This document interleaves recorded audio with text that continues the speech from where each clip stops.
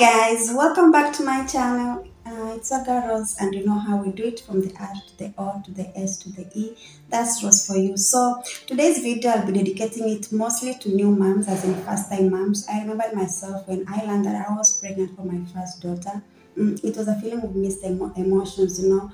You don't know what to expect ahead. As in, so much was going in my head, like what will happen during the delivery process. I had seen so much videos of people going through so much pain, people going through so much, as in all that delivering process was quite scaring to me. And I figured myself, and I'm like, maybe other moms are also going through the same. But trusting me, I learned some tips which helped me to go through all that process to having a smooth and normal delivery, a peaceful one. And that's why I decided to share these tips with most of the upcoming new moms who are still worried and scared on how they will face their childbirth. I can say this video is also mostly for those who have decided that they are going for a natural childbirth, you know, the natural way, the way that nature intended. For some reason, others might prefer to use the CS and everything. It's also okay, because at the end, it doesn't matter which process you brought your baby to this world. What matters is that you have your healthy baby born in a better way. So I'll be sharing some tips that I used during my time that helped me into having a smooth and peaceful childbirth. So stick along.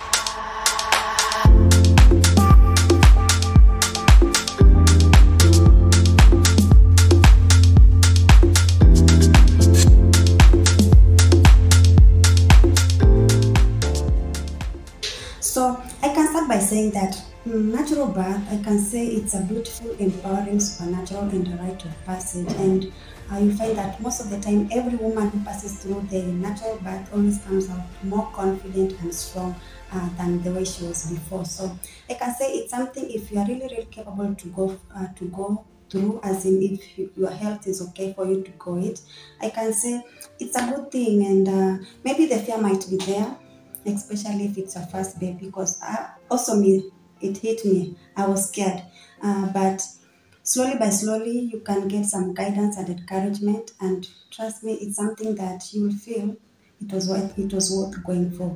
So before we go to the tips that help me into going through that process, let's see some of the advantages of going through the natural birth. I can say one of the advantages is healing, you know. The pain is there, too much pain, but once the baby is out, you heal very fast compared to the other process like CS. So I can say there's easy healing, you recover fast, and by that, once you recover fast, you'll find that you'll also have good time in taking care of your baby well, because you're not in too much pain for long. And I can also say it's empowering. It really does empowering. As I said earlier, after going through that process of that pain, by the even in my life, I don't know if there's any other strong pain that I've ever experienced compared to that pain that I face in that labor room. So I feel after going through that pain, you feel you're able to handle anything now in life. You feel like, I've given birth, I'm strong enough, you know. So I think that pain also is empowering you, making you more strong. The other thing that I can also say, it increases the connection with your baby. Don't get me wrong here, because every process makes you to connect well with your baby. But sometimes you find that anything happens to your baby, you remember that pain you felt there, and you end up reacting fast. So I can feel like it increased that connection, you know. I can't imagine the joy I felt once my baby was out that time and they pressed my baby on my chest. It was a fulfilling experience. So I felt that connection. So I can say it increases the connection with your baby. But still, as they say, there's nothing good that doesn't have another bad, there's the bad side of it. So it also has its cause. Like I said, the pain is there. Too much pain. Yeah, the pain is there. But I will encourage you that as much as it's painful, but it's also manageable. It's pain that you can manage. And also you realize at the end, once you receive your bundle of joy, you realize it was worth that pain. You realize even if you're told to go through that pain 100 times more, you'll still go through it. So the pain is there. I won't lie to you, the pain is there, but it's manageable. And I'm sure you'll be there with your midwives, people who can help you also, can strengthen you until you're able to successfully push it out.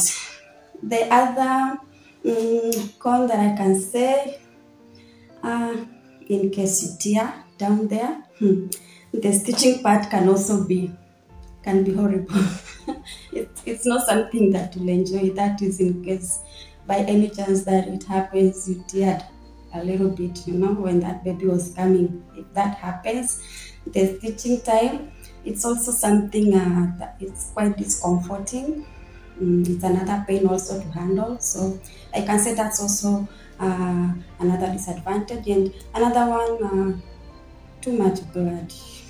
But I think there's a pain in both. Losing too much blood, it's normal for whatever the process that you're using to deliver. I don't know about this because I never faced it, but during my time, which was on a natural normal birth, you lose too much blood. But the good thing is also the doctors are there and they will always make sure that you recover all that before you leave the hospital.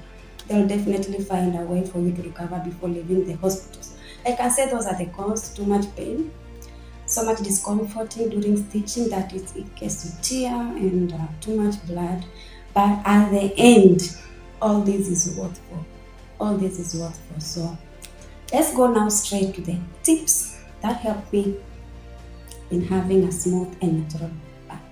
So after going through the cons of the pain, the tearing, the stitching, the losing of too much blood, I know maybe you're like, will I really be able to face it? Will I really be strong enough to achieve that? All I can tell you is that if thousands of other women were able to go through it, you can also go through it. In fact, if I was able to go through it, you can, because with all my fear and everything, I was successfully able to go through that. You can also make it. So don't be discouraged. You can face it. You are stronger than you know.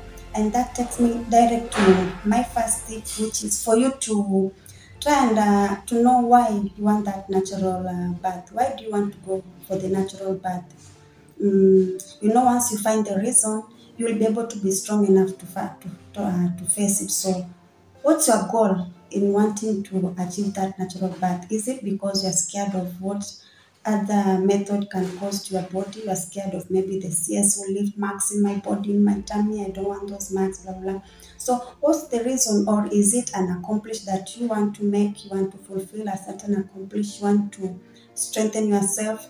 Like for me, I can say I wanted to experience childbirth the way that nature intended. I want to feel that natural way of giving birth the way it was intended by nature. So I can say that was my goal. I wanted to experience it. How does it feel? How does I hear this and this, but how does it really feel? And I was able to accomplish. So I can also say, try and know why you want that childbirth. Is it really important for you? Because there are other methods which you can also go for. So having a reason of why you want to go through that one can encourage you and strengthen you in facing it most. The other tip that I can also share is that for you to pick a healthcare provider who is into natural birth. If it's in a hospital, obviously you've had so many other mothers recommending this hospital is good, I delivered my baby here, blah, blah, blah, So if it's in a hospital, try and pick a hospital that it's successfully known for natural birth, that it's highly recommended by other moms. Like for me, I did a lot of survey before I decided to go for the hospital that I settled for. I did a lot of survey, viewing reviews, reading almost every comment until when I felt now I'm comfortable and secured with this hospital. So choose also a healthcare provider, the doctor you attend to, make sure that the doctor is well experienced with natural birth. In that way, you will be sure that you are in safe hands and the doctor knows everything that needs to be done. With that one, it also gives you a sense of relaxation, for your mind relaxation, that you are in safe hands, and with that you can be able to focus now on the energy that you need for the baby, other than focusing on maybe I will not be taken care of, blah, blah, blah. So go for the hospital that you are sure has good reputation about natural birth. Go for a doctor that you feel comfortable. You know, even just talking to that doctor, you'll feel comfortable. If you don't feel comfortable, change that doctor immediately. So always try to be sure that you are very, very comfortable from the hospital to the doctor. Everyone who will be attending to you, make sure that you're comfortable with them. I can also tip out or point out that you try and learn the pain management techniques early enough prior to your labor day. These pain management techniques can be can be like visualization, relaxation, the deep breathing. Try and learn it prior to your labor day. Learning it months to you can see that it will help you. It has helped me. It also helped me. By the time you reach into that labor day, you have been used to the deep breathing and everything. So it's a good source of helping you in managing the pain. So try learning it early enough. Deep breathing, visualization, relaxation, all the position that will be able to help you in managing your pain during your labor room. So get to learn about it. The other tip is for you to prepare physically, mentally, having a positive, I can say having a positive mindset. Don't do this, I will try mentality, but put the I will do mentality. Always ask yourself, with our foremothers, they were able to do it. So many people have gone through it. You can also do so. Put the I will do mentality rather than I will try mentality. Try means you have given room for failing, but if I will do it, it means there's no room for failing, not unless now the doctors see you have a condition that requires another method. But if you're okay, put it the I will do mentality, and trust me, you can be able to face it. You can also try to be active. I realize if you're just dull throughout your pregnancy, trust me, your labor time will also be a long one. So try and be active. You can practice the yoga, you can practice some squats to keep your body active, some walking around, but do it also in caution, not to overdo it, because it can also be harmful. You're pregnant, so you don't need to overdo so much. It can affect your baby and also maybe you. So whatever you're doing, be careful. If it's the walking, the squatting, the job you're doing, make sure you're not carrying so much heavy things. Always be careful for because of your situation or of your condition. So be active. Practice exercise in a caution where you can try this, the perfect pregnancy plan fitness. I think they are online. They can give you a good guidance on what you're supposed to do, the best exercise you can do, so that you are doing the right thing. So prepare yourself physically, mentally, have a positive mindset, be active, do some exercise, some walking, light chores. Don't overwork yourself. With that one, you'll find that during your labor time, you won't go long hours.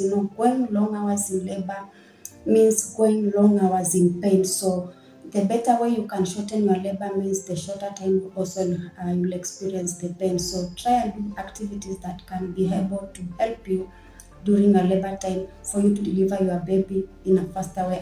I've seen some people going through labor for 2 days. Imagine, that's too much torture. Or going for labor for 12 hours is too much torture. So keeping yourself active will be able to protect and prevent you from all those long hours in labor. And also, it's always good to be prepared. Be prepared. Learn about the natural birth. Learn everything about what to expect during the natural birth. Learn about the stages of labor, what to expect in this stage. After this stage, what will happen. Learn about the contractions, the different intervals, how they come in different intervals. If the interval increases, what am I supposed to do? So, when you are prepared, you'll be able to face that task. So, get to learn more about natural birth. You can see all this online. Get to learn about the stages of labor, what to expect. Also get to learn the different positions that can help you during the labor. If you're tired, you can walk.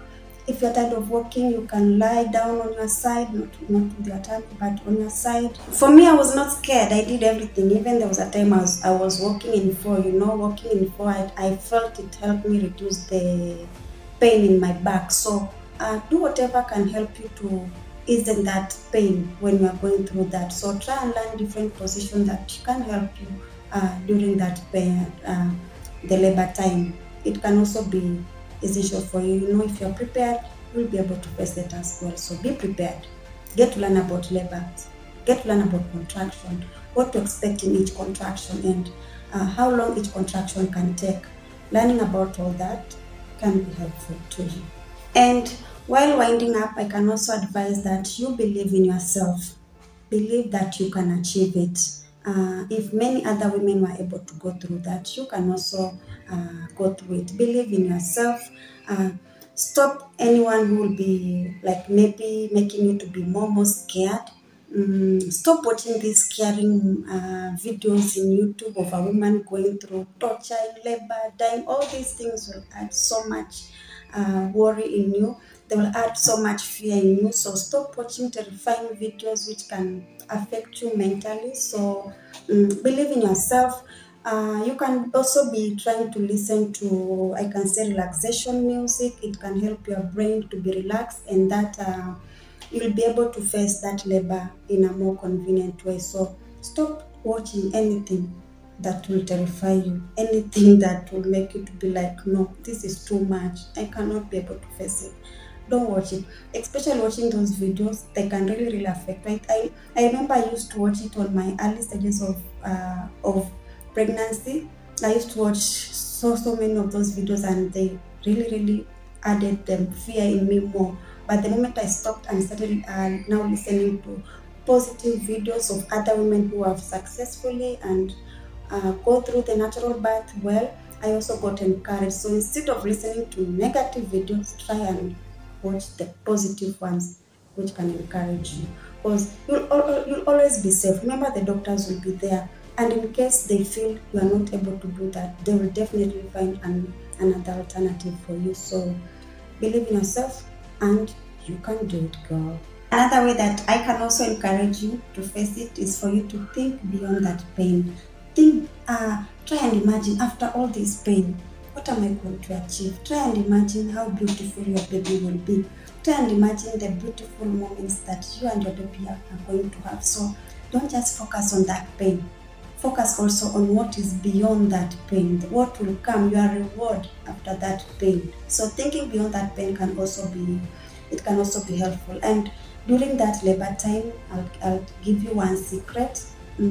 Let it go. Don't hold into those contractions. Holding them, I can say they'll make it, you'll feel more pain. So just stay relaxed. Always try to be relaxed during your contractions. I know it's sad because the pain is there, but being relaxed can ease the pain that these contractions are costing you, other than holding them. When you are very firm, it becomes so much hard even for the baby to be able to pass out. So loosen up. Don't hold so much in those contractions. Let everything to be smooth, and before time, you'll be surprised that you have made it. Before time, your bundle of joy will be out. And while winding up, I can say that it's okay if you don't achieve the natural birth of your dream. I know sometimes your heart might really want to go for it. Your heart might really want to go through the natural birth like any other woman, but maybe due to avoidable circumstances, you are not able to go through it, and maybe you are forced to go for other medicated birth. I can encourage you that it's fine, because what matters is not the way that baby came to this world. What matters is that you have been able to deliver a healthy and a baby. That's all matters, not the way the baby came to this earth. And just by you carrying that baby in your womb for 9 months, it's already a proof that you are a strong woman. So whatever the circumstances, if you are not able to achieve that natural birth dream that you wanted to go for, don't feel less of yourself. You are still a strong woman. Carrying that baby is not a joke. So it's fine if at the end, due to unavoidable circumstances, you are not able to achieve that natural birth. It's okay. What matters is that your baby is here, and we celebrate, right? The baby is here, the baby is healthy. That's what matters. Thanks so much, and I can say I wish luck to every mom who is watching. Maybe if you're pregnant or anything, I wish you the best in all your pregnancy and your birth and everything. I wish you the best in it. Thanks so much. I was happy to share these motherhood tips with with you. I hope it encourages you and to give you that strength to face that labor room like a warrior that you are. Uh, Keep on subscribing if you have not. I love you. Until next time. Bye bye.